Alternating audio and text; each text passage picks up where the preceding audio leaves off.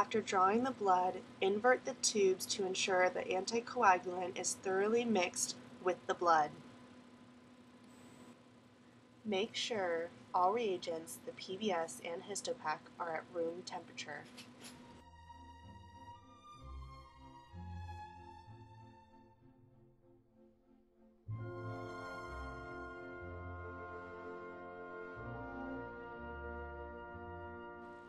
Carefully pour the blood into a 50 ml conical tube.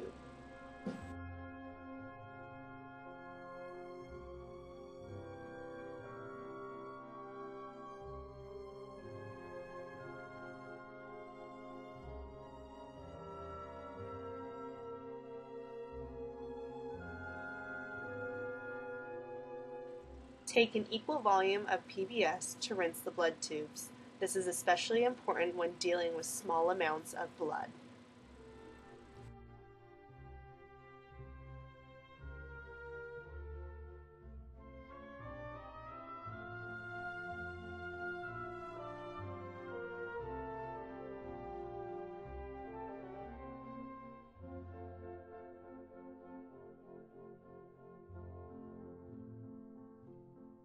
Gently mix the tubes and combine into the 50 ml conical tube.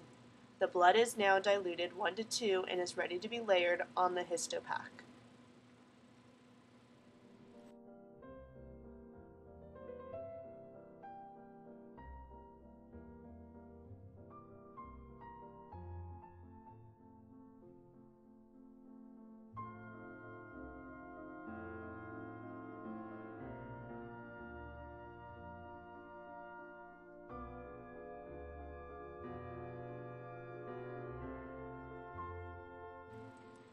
Add 5 ml of room temperature histopack to 15 ml conical tubes.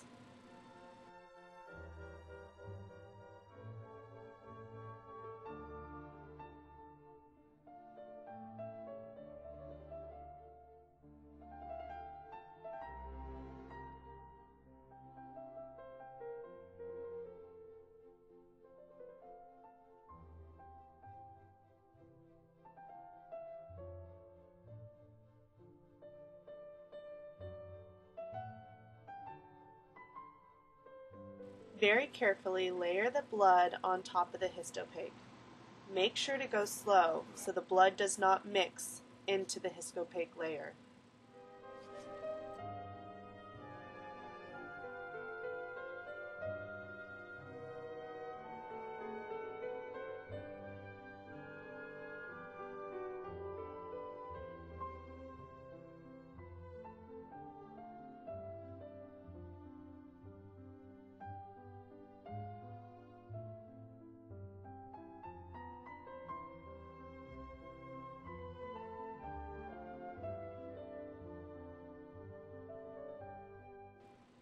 Alternatively, blood can be layered using a transfer pipette.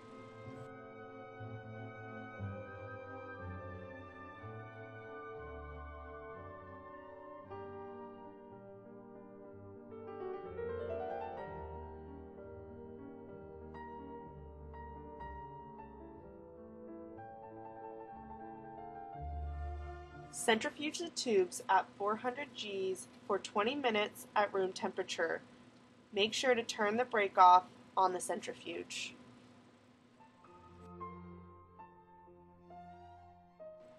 Remove the tubes. You should see a fluffy layer between the histopack and the yellow plasma. The fluffy layer is the mononuclear cells.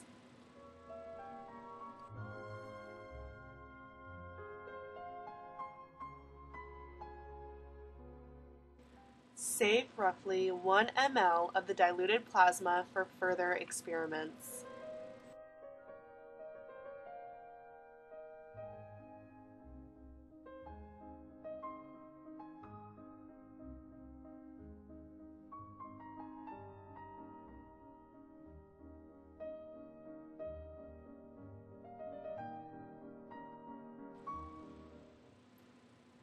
Remove 2 or 3 ml of plasma. Make sure you do not disturb the cell layer. Leave approximately 1 ml of plasma.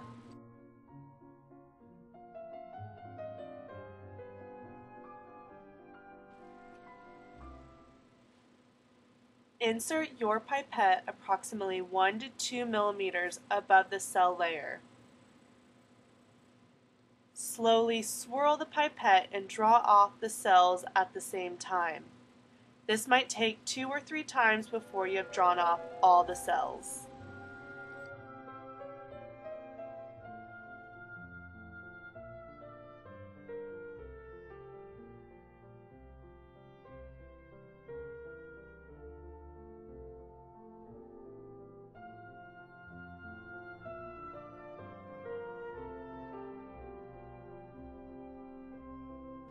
Add 3 times the volume of PBS to wash the cells.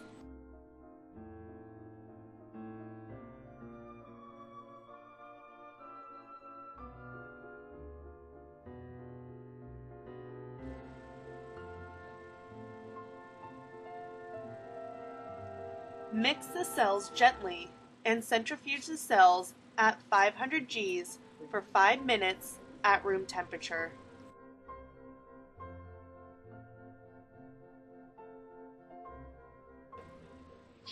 Take off the supernatant without disturbing the cells.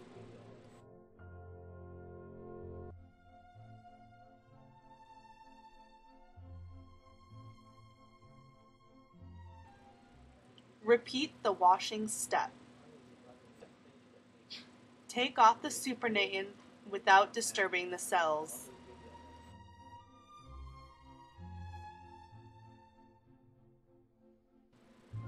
After you're done washing the cells and the supernatant has been discarded, resuspend the cells in ex vivo 15 media.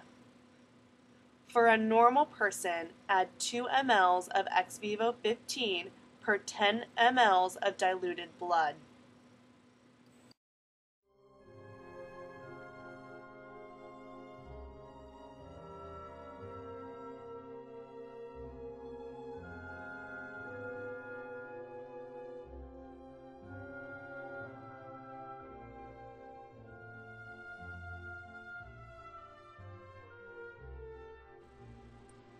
Try not to make as many bubbles as depicted here. Draw the cells up and down to create a fine suspension.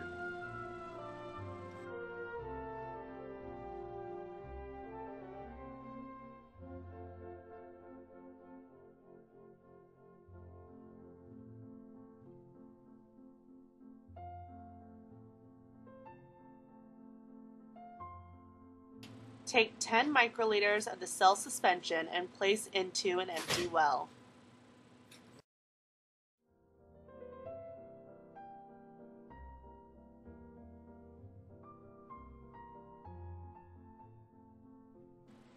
Add 10 microliters of Trifan Blue into the same well and mix.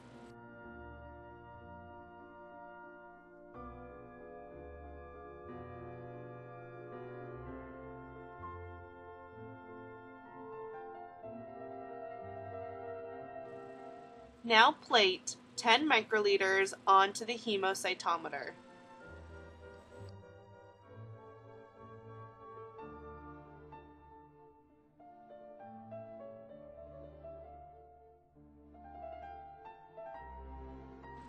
Visualize the cells using a microscope.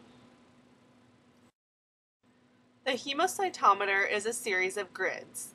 You will be counting the cells in the 4 corner highlighted grids. The dead cells will be blue, the red blood cells will have a faint pinkish color, and your live mononuclear cells will be larger than the red blood cells, clear and reflective. If you adjust the lighting, you can give the red blood cells a pinkish color and make the mononuclear cells more pronounced. In this field, there are 15 live mononuclear cells. Count all live mononuclear cells in the 4 corner grids. Obtain an average of the cells of the 4 grids. To calculate the cells per ml, use the formula of the average cells times 2 times 10,000. Sometimes you will have to dilute the cells to get a manageable number to count. Ideally, you want 30 to 200 cells per grid. If you do dilute the cells, make sure to factor that value into your calculations. After counting the cells, dilute to 2 million cells per ml with the appropriate amount of ex vivo.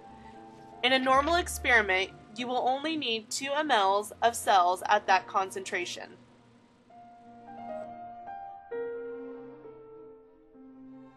You will need a sterile 96 well plate, a sterile petri dish or basin.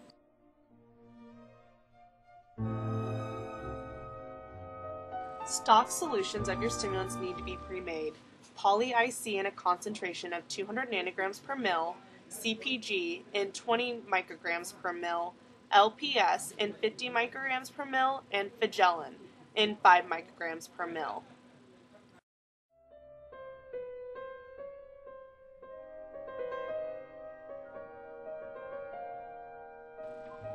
Pour the cells in the sterile basin or petri dish. Add 100 microliters of cells into 15 wells.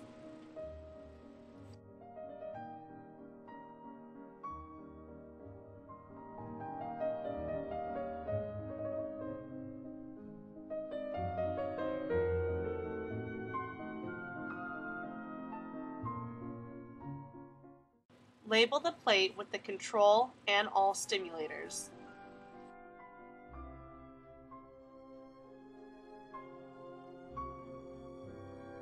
The experiment will be done in triplicates, and 3 wells will be designated to the control, and 3 wells will be designated to each stimulator.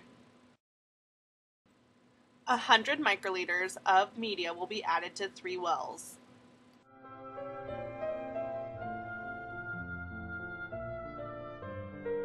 A 100 microliters of the stimulators will be added to their 3 corresponding wells.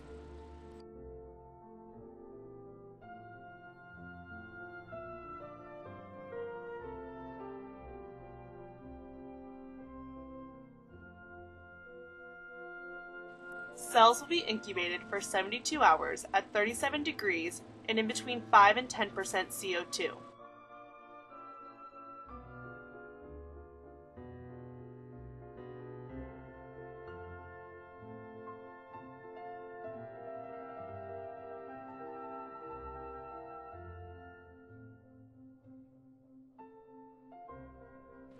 Depending on the stimulator, the cells will pellet, forming a dot at the bottom of the well, or blast, making the well appear fuzzy.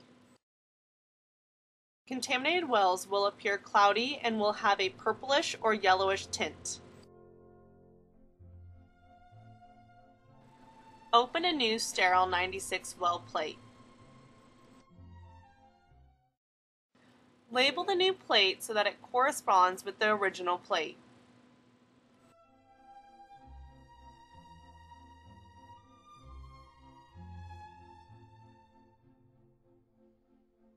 Then transfer 150 microliters of the supernane from the original plate into your new plate.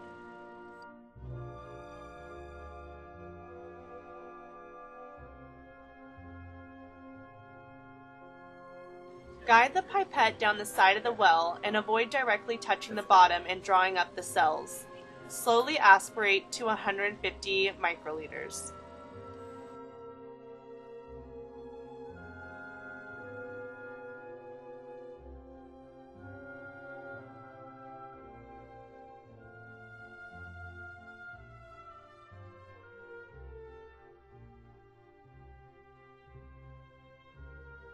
Label the plate, including the date.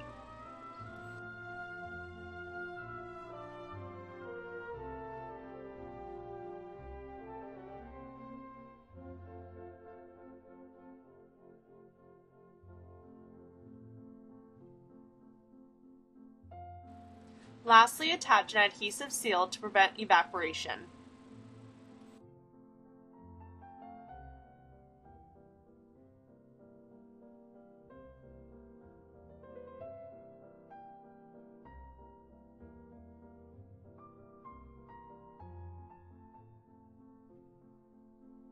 Store in a -20 freezer.